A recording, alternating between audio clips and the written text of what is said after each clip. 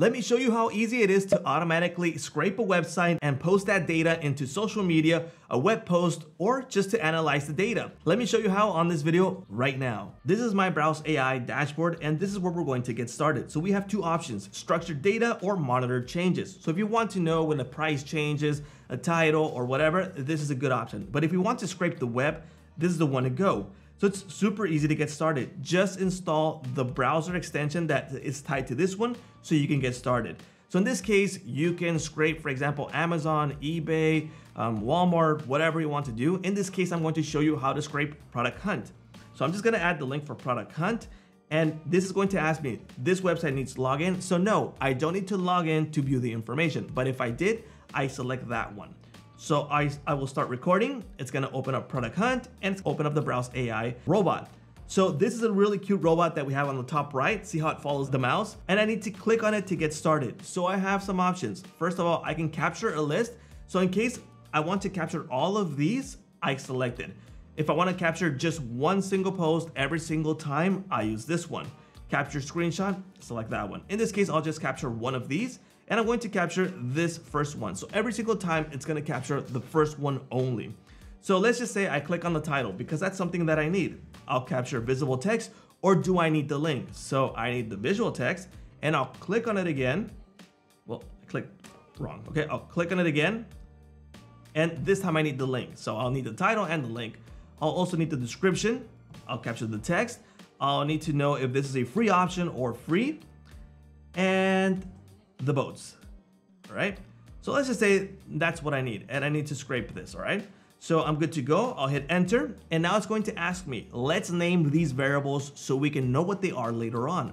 So in this case, I know it's a title, or I'll say name in this case, name. And now it's asking me for the link, so I'll name it link. I know it's a link for this. Description, all right?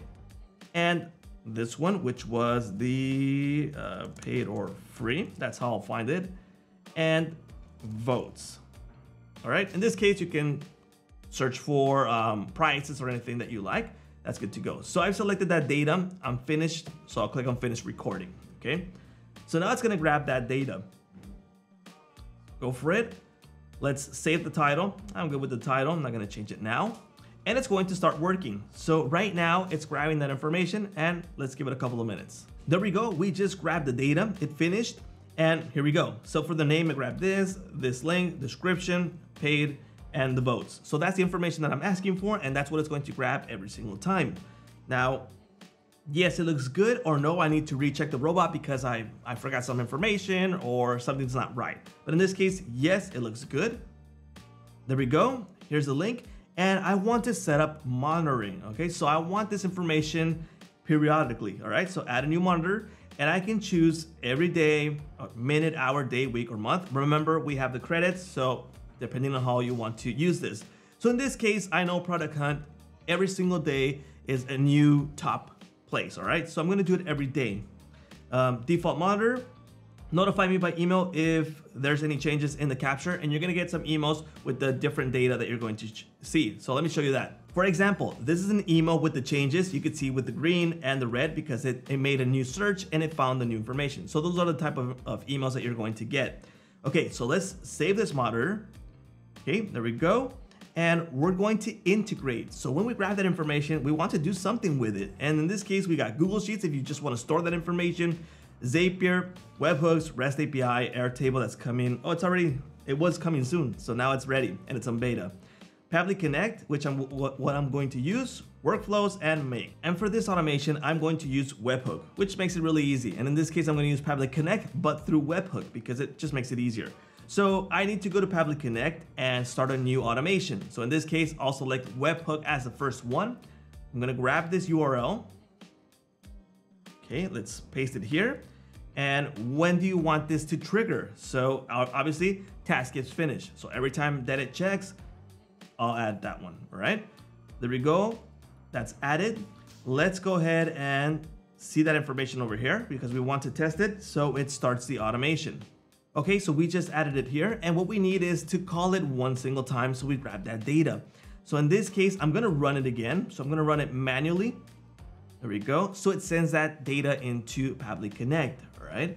There we go. We just grabbed the data again, and that data should be over here on Public Connect. You can see now we have the variables that it grabbed from Browse.ai.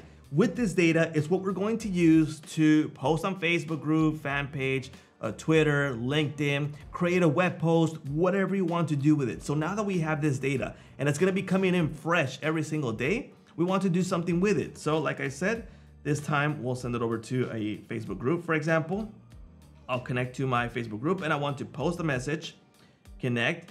And if you haven't connected previously to Facebook using Public Connect, you'll have to do so first. There we go. This is the group. What is the message? So from the webhooks, I am going to grab the name for it. So here it is, text. That's the first name.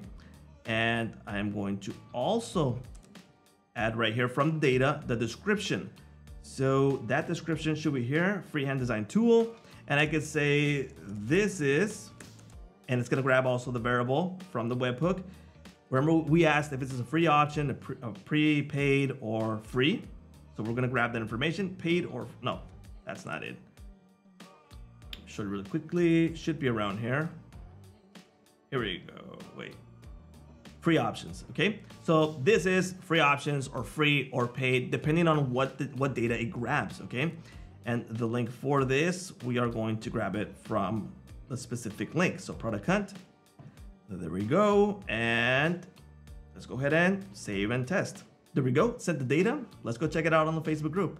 And here it is, just now, by Public Connect. Here it is, the title, description, and the option is free options. Every single day, from the automation that I've set, it's gonna scrape that website and it's gonna do the post for me. And if I wanna do more things to it, well, I'll add more automations to this. If I also wanna post it to a fan page, if I also want to post it on a WordPress post, I'll go search in WordPress and make a post with it. Do a lot of things with the information that you're going to grab. Okay, so right now there's a limited time lifetime deal going on. So that means that you pay once and you can use it forever. So no month-to-month bills. So it's $98 and you're gonna get this with that deal. So you get 2,500 credits per month, so that's checks, and you get 10 robots, so that means 10 automations.